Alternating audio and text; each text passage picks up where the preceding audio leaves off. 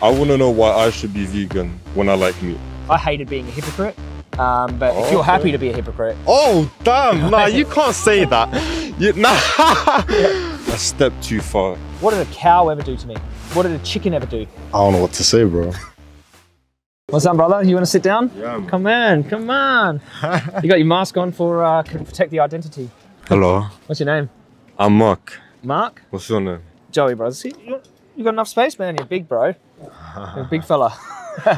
So why aren't you vegan? Why am I not vegan? Yeah. I like meat, bro. That's why. You like meat. So you like the Are you taste? vegan? Yeah. Yeah, Okay. yeah. Oh, so are you trying to tell me I should be vegan? I want you to tell me and justify why you're not. Because, you know, like, you say you like the taste of meat. I did too, but then I stopped eating meat because I think animals matter morally and shouldn't be exploited and slaughtered for a quick sandwich. Okay, you're saying this now, Yeah. but what about before? I don't know, think 2,000, 3,000 years before where there wasn't the industrial power to just make food that you can eat now. Yeah. You're only a vegan because you're not surviving anymore, you're living. Of course, we got the choice now. You do have the choice, but we've always slaughtered animals. We've always killed animals to eat them. Yeah. We've always slaughtered each other too. To yeah? some extent now it's, and I've seen pictures and videos of like how chickens are being, I think it's disgusting, of course. But I think to say that because of that I shouldn't eat meat is, I don't think you really have like, you know, for you, of course, it's your life. You can choose if you want to be a vegan. But for me, I like meat. I want to eat meat. It's natural. It's natural. I think it's natural, Okay. yeah. So before you say more things, we want to talk about the things that you put on the table here, because you put a few things on the table. You said it's well before you wouldn't have been, before industrial sort of food production, you wouldn't have been able to. That was one of your reasons. No. You could have. Okay, you could have, but everyone was happy if, Okay. I don't know, someone caught like a deer or something. Everyone would be happy. Yeah. Like meat wasn't a necessity, but it was like everyone would be happy, you know. I don't really care what happened back then, to be honest with you. Oh, damn. Why? I don't actually care what happened 2,000 years ago, bro. I don't care what people did to survive back then because it doesn't matter now. It doesn't matter now. What matters now is we have a choice, and when we choose to eat animals, we're choosing to have them be exploited, treated cruelly most of the time, and executed for a sandwich. So the other thing you said is it's natural. I don't care what's natural. Oh. I care what's ethical. You know, because a lot of horrible things are actually natural, like hurricanes and natural disasters, and you know, naturally occurring viruses, and lions shredding antelope to death. You know, in nature without stunning them first in slaughterhouses. Okay. I don't care what's natural. Okay, you know, okay. rape is natural. Humans killing other humans has been pretty like natural part of human evolution and things like this. I don't really care about nature. I care about, like, appealing to nature is actually like a logical fallacy. I've got a mic on. Oh, you do? Okay. Yeah. So Okay. I care about what's like ethical and what we should do, what we ought to do. You said that you hate seeing all the decapitated chickens and stuff, but that Yeah, won't I stop do. you eating meat. So you don't like seeing that. So what does that tell you about what's natural for you? Well, that's a good point. If we be want to fair. entertain I your don't- natural thing, even though I think it doesn't matter what's natural, what matters is what's ethical. But you naturally felt sick when you seen all those decapitated chickens. Yes, I did. Yeah, I don't think you're a cold-hearted killer No. or cruel person. Like, you're just deliberately cruel to animals. Oh, no. Like, if you've seen a pigeon, you don't strike me as the person who would just go up and singe them in the eye with a lighter or something and go. Who does that? You don't even strike me as a person who would pounce on them and bite them in the neck and go and rip their throat out and go, Whoa. well, you know what? It's natural. Yeah. You would say it's natural. You would say that's crazy. What are you doing to that poor bird? You can have a vegan burger right there. What are you doing that for? Okay. So what I'm saying is, What was the original question, by the way? why aren't you vegan? Why am I not vegan? Okay. You said because you like the taste of meat. Yes, I do. Yeah. So pleasure. So Yeah. you get pleasure from meat. You enjoy it. You prefer to eat yeah. it. It's a preference of yours. Yeah. Yeah. So for you, it's a flavour. And what is it to the animal when you eat meat? What happens to them? Like, for you, you get a flavour. What happens to them? They die. They're not. They die. That's one part of it. But there's horrible things that happen before they die, like you know about factory farming in the UK. Yeah, I don't know about in the UK, but I've seen some videos. Yeah. So what do you think happens to animals in the UK when they're farmed? What do you think? What do you picture when I say, hey, if you say chicken, you eat chickens? Yeah. You eat chicken? I like chicken. Well, what's your preferred meat? Bacon? What? I don't know. Yeah, bacon's nice. You like bacon? Beef. I like a good steak. You like steak? Beef? Yeah, a good steak. Yeah. We could talk about chickens and pigs first, though, because I want to talk about them predominantly because a lot of people, they eat chickens and pigs. You know, chickens particularly because about 1 billion chickens are slaughtered here in the UK each year. Yeah, and most of them, where do you think they are? Do you think they're out on the grass? No, not most of them. Where do you think they are? Probably in slaughterhouses. Well, they're actually called a factory farm. Okay. So like a big warehouse filled to the brim with like 50,000 chickens, and they have like 5 or 6 or 7 or 8 of those big sheds on a farm. Okay. Yeah. Can I just say something quickly? Yeah. I want to know why I should be vegan when I like meat. Because because I understand the points you're telling me. Yeah. That a lot of things, but there's also a lot of other disasters in the world which you probably don't care so much about. Like, do you look at, I don't know, do you see thousands of children dying in, I don't know, Syria? The whole city's wiped. Do you think about that every day? You're not asking me about Syria. I don't think about it every day, but I don't see you with a gun shooting Syrian children. No. You know what I mean? But that's not what I'm trying to... But this is the answer to your question here. Okay. I don't see you with a gun shooting Syrians and bombing them. I don't see you doing that. But what I do see you doing is going in and paying for animals to be executed every single day for a sandwich. You know, so that's why I'm talking to you about why you should be vegan. If you were out there doing some horrible war crime, then I'd change the debate table title to why are you committing war crimes? But you know, because you're culpable for these things that happen to animals, but we're not really culpable for what's going on in Syria. And I don't see any practical way of us helping right now. Other we can raise awareness if that's what you want to do. I don't know. I guess for me, meat's been so like installed into me. How old are you? I'm like 18, but I've always eaten a lot of meat. Same. And I don't know, I think at some point I might go vegetarian, at some point. Vegan's a step too far in my opinion. Not a step too far if it's your personal preference, but for me, I wouldn't go that further step to be vegan. I would just be a vegetarian. Let's analyze if anything. If you were going to do something, if I was going to do something, cut out meat. Yeah, because to be fair, there's lots of, if it's just about the taste, like a lot of vegetarian like meat tastes the same. Why do you think I didn't just go vegetarian and keep eating dairy and eggs? Why do you think I didn't? You probably think you're just using them for what they have. It's like robbing them. Yeah, maybe that's a little more subtle, but maybe it's a little bit more than that. Like, so do you know much about these two industries, dairy and eggs? Not much, actually. Yeah. So what do you think happens in order for a dairy cow to produce milk? How do you think that process happens? They have a bull, and they stick like an electro-ejaculator in the bull's anus to force him to ejaculate. Oh, right? Shit. Or they jack him off. So they molest this bull, like they're about 3 years old or something like this. 3-year-old bull, like a young bull, and they're jacking him off, get the semen out, and then they get the semen, and then they get it's like an insemination device. So they get that device, they put the semen in there, and then they get their fist, and they stick their entire arm in the anus of the female cow to hold the cervix, and then they stick in the tube and inseminate into her vagina and inseminate her like that.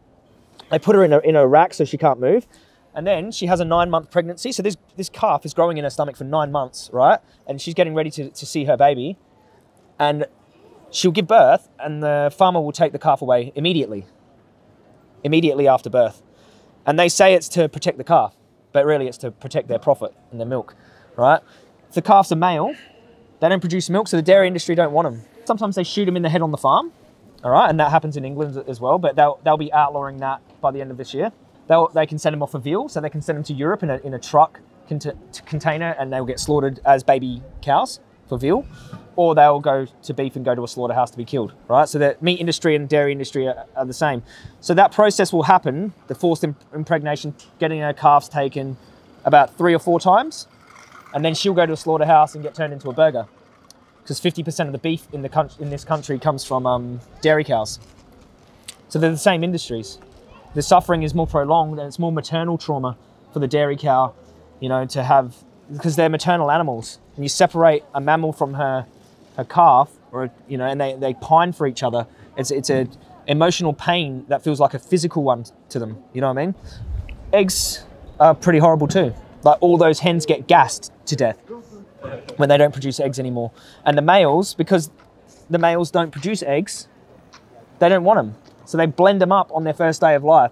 So what happens, the fertilized eggs will come out of a parent breeding shed and they'll go to an incubator, right? And then they'll hatch and the females and males will be separated out. So they'll get the females, they can lay eggs for the egg industry, and the males, they get discarded, right? They go down this conveyor belt and go into a big industrial blender, fully conscious on their first day of life, or they will get gassed. The females will go on to lay egg a day in the breeding, in the egg facility. And sometimes they suck in all the nutrients out of their body and they can die on their faces in the sheds and they just look terrible by the end of when they go to the slaughterhouse.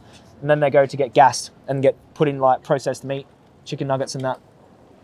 So that's the egg industry. There's other things that are bad about those industries, but I don't want to take too much of your time. But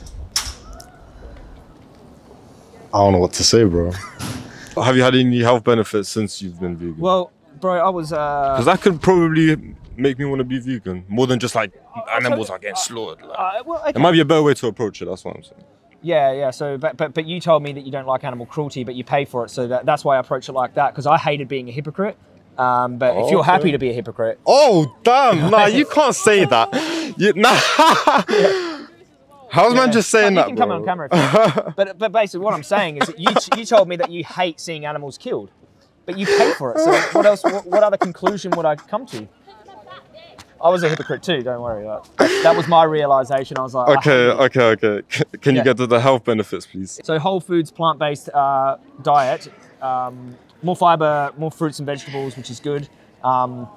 It can protective against heart disease, diabetes, things like this. Processed meats like bacon and ham and things like this are class 1 carcinogen, classified by the World Health Organization. And red meats like lamb and pork and beef were a class 2A carcinogen, I think. So they probably cause cancer. You know, and then you got that number 1 killer, which is heart disease, which animal products contain cholesterol and saturated fat, which raise your blood cholesterol, which is the main risk factor for heart disease. And heart disease is the number 1 killer of human beings. So there are, and obviously plant foods don't have cholesterol. So, you know, yeah, I lost a bunch of weight. I had mental clarity.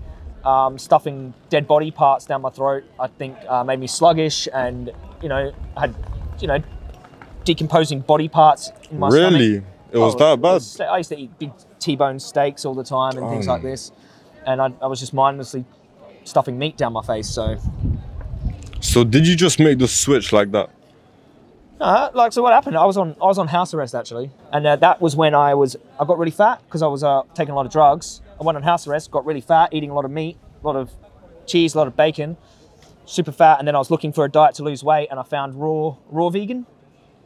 So I was eating like raw fruits and vegetables, drinking these juices, and I felt like I was on drugs from the fruits and vegetables. It was just like big green juices, and I was so wow.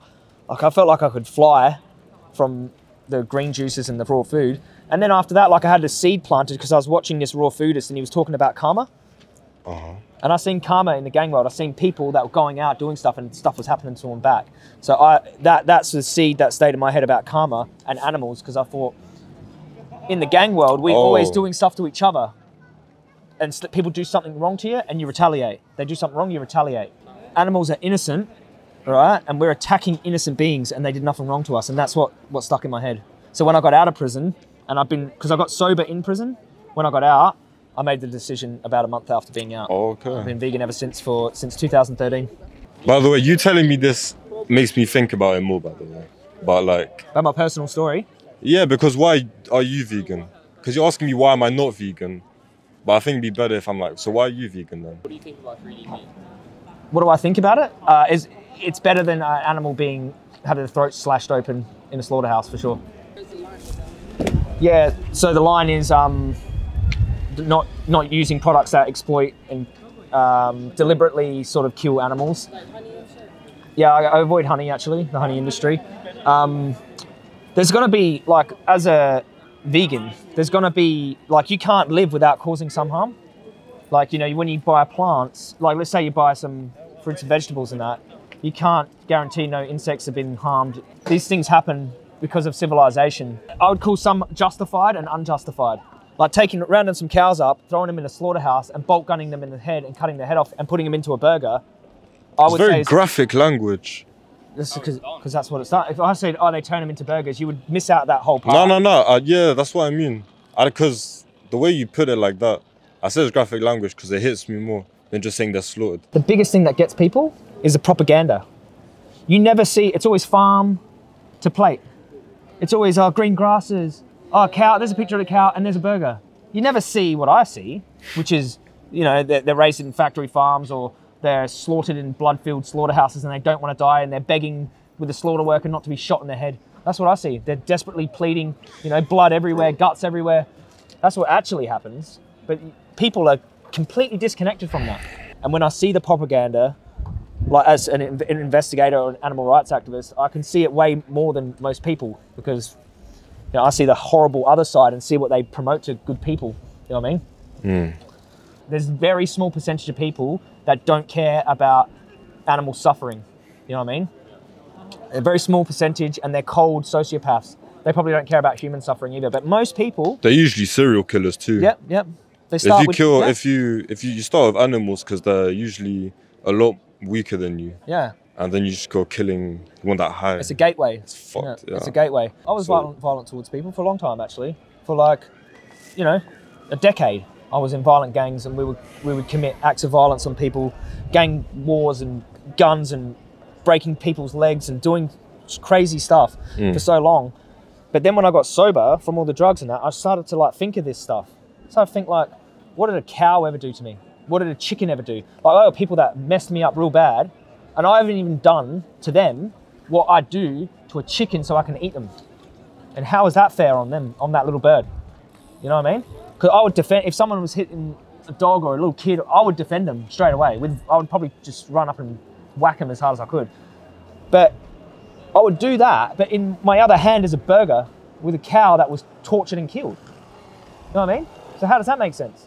And you're probably the same. Yeah. You made some good points. I have to reflect on it though. I'll think about what you said for sure. If there was one thing I get to watch, my friends made this. Animal rights activists in Australia. Another, my British friends made this one, Land of Hope and Glory, and Dominion, right? And you understand why I've got graphic. If you're going to watch anything, watch that, Dominion, right? It will show you exactly what happens to all the animals in all the industries. Like you said, how far do you take it? You know, and like circuses and breeding puppies and things like this. All the ways that humans exploit animals. Yeah. Then you'll know, oh wow, okay, now I understand it. And then because you've got to have knowledge before you can make decisions, you know? Fair enough, bro. Well, shit, thank you. No worries, brother. On that bit of paper I gave you, right, there's a vegan challenge. It's called Challenge 22. Okay. It's free help if you want to go vegan, but I gave you a bunch of like apps on there that you can find vegan food and that if you're interested in shit. But watch Dominion if you want to be mind blown about what they're doing. Watch it. Do you have a YouTube channel? Yeah, Joey Carbstrong. Thank you. All right. See you later. Good talking to you, eh? See you later. See you, mate. See you later. Bye-bye.